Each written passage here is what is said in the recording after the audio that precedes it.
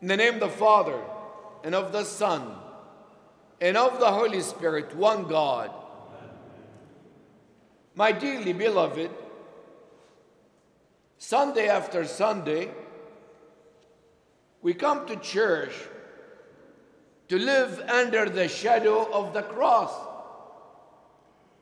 For through the cross of our Lord, joy has come to the world.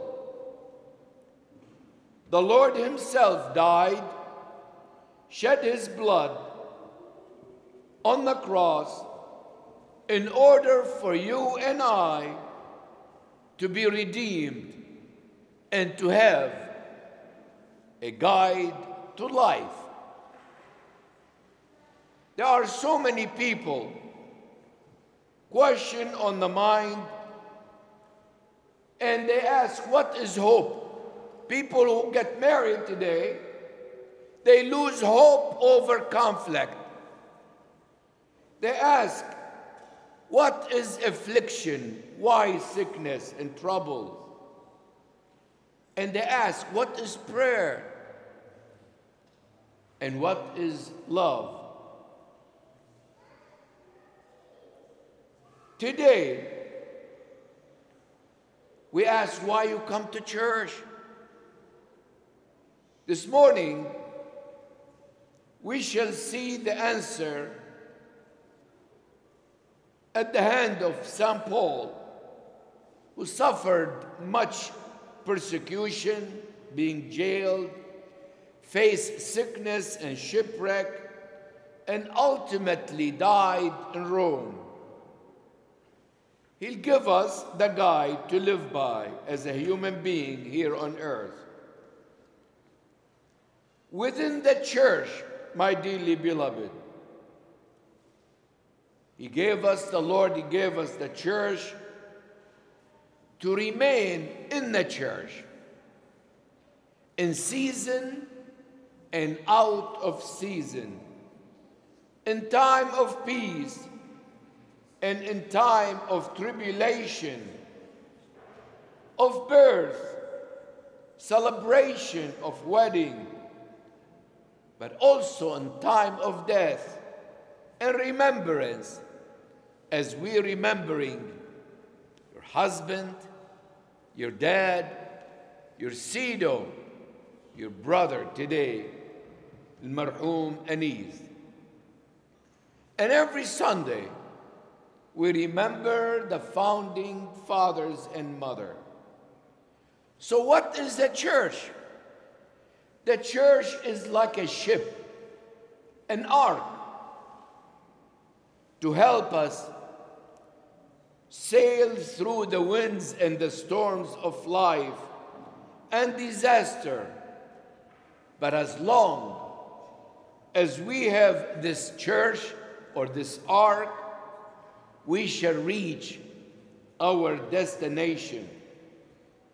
As long as we have this ark, we shall always be in peace. Someone of the church fathers said, there are three kinds of people in the world: those who have a flood within themselves, but no ark, and those who have both flood and ark, but they're not in the ark, and those who has a flood and an ark, and they stay in the ark. So what is the guide to our life? First, we need to know if you live a life without exemption. In other words, you don't examine your conscience. You don't examine your fault, your sin, your imperfection. You always begin to judge other people. An unexamined life is not worth living. Yeah, you eat, you drink, and you go to school and work. but you're like a robot. It's not worth living. In this morning instruction, St. Paul stated, and he said, you and you and you, be joyful, patient in crisis, and faithful in prayer. Who doesn't need that?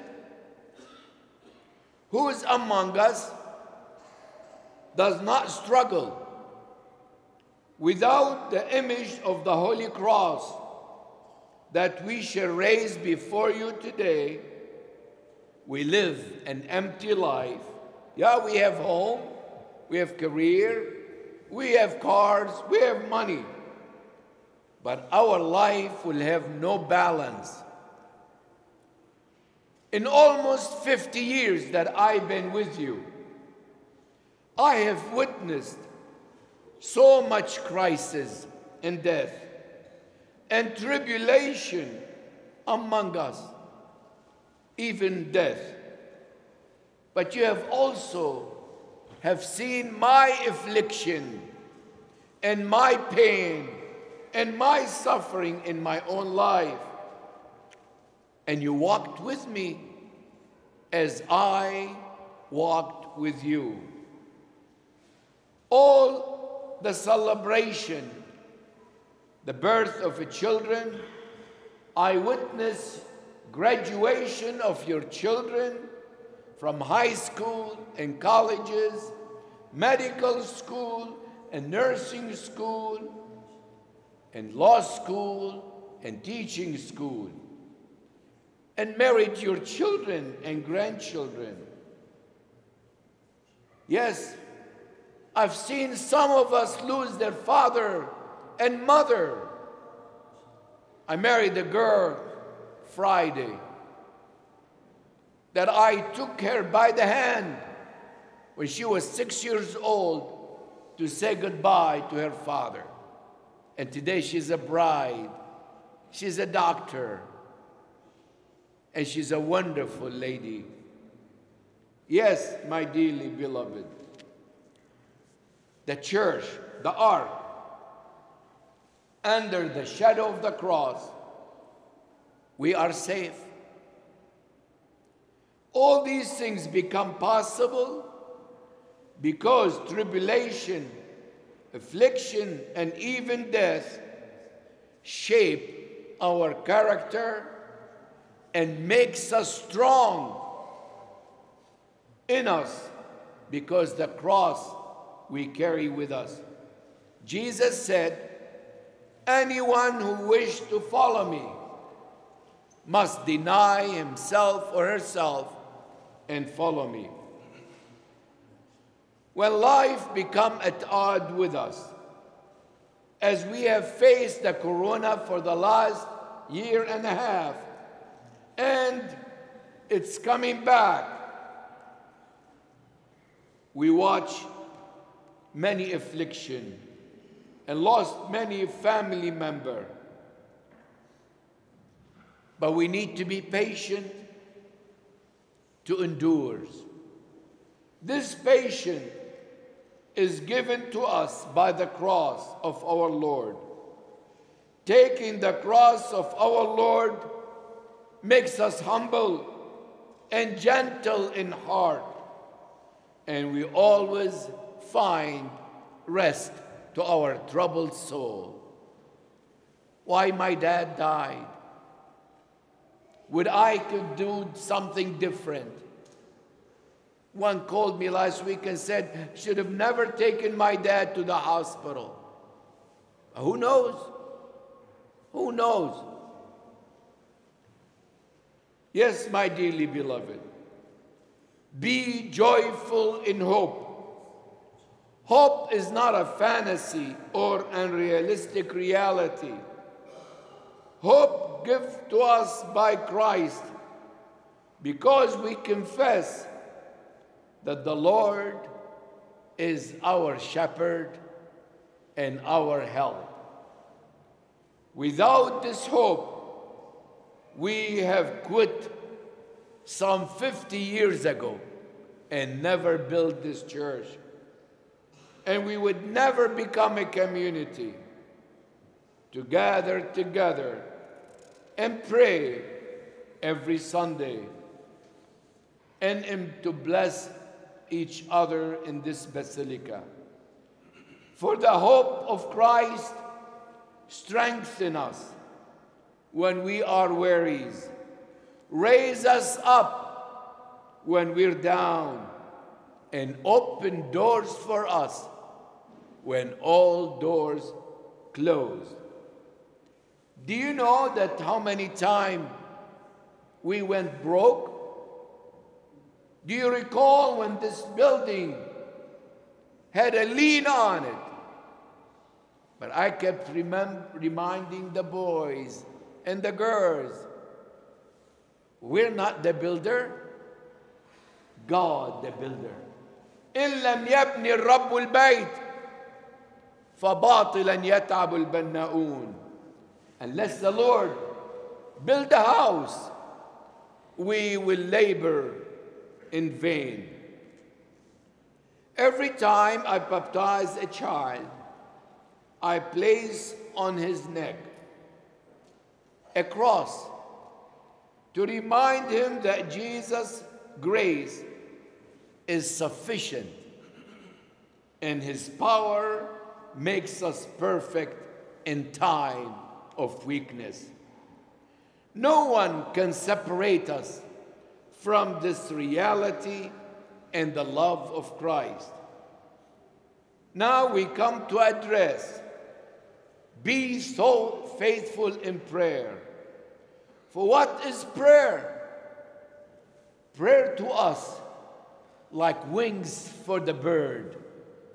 We can fly even though we remain on earth. Prayer is a weapon against darkness.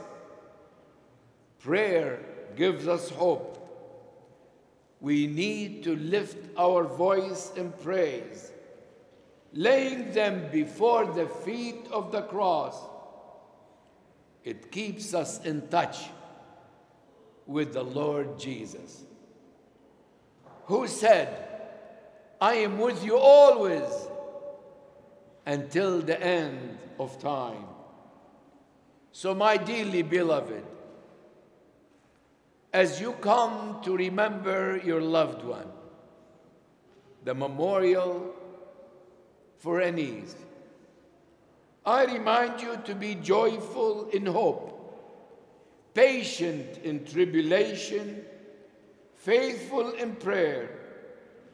All these are the fruit of the Holy Spirit, and the crowning of hope, patience, and prayer is love. The crowning of hope and patience and prayer is love. St. Paul said, let your love be genuine, not in hypocrisy. At every liturgy and in a few minutes, before we consecrate the bread and wine to become the body and blood of Christ, I will say to you, let us love one another, that with one mind we may confess. I know there are some people and family members who need to be loved from a distance. We all have that. Somebody said to me, I have 2 annoying people in my family. I said to him, I have 5. And we need to love them from a distance. That's what the gospel teaches. Nonetheless, we are to bless them and not to curse them. So my beloved, if we stay in the ark of the church, we will always rejoice in hope. We will always be patient in tribulation and always be constant in prayer, for the Lord is our help. In the name of the Father, and the Son, in the Holy Spirit, one God. Amen.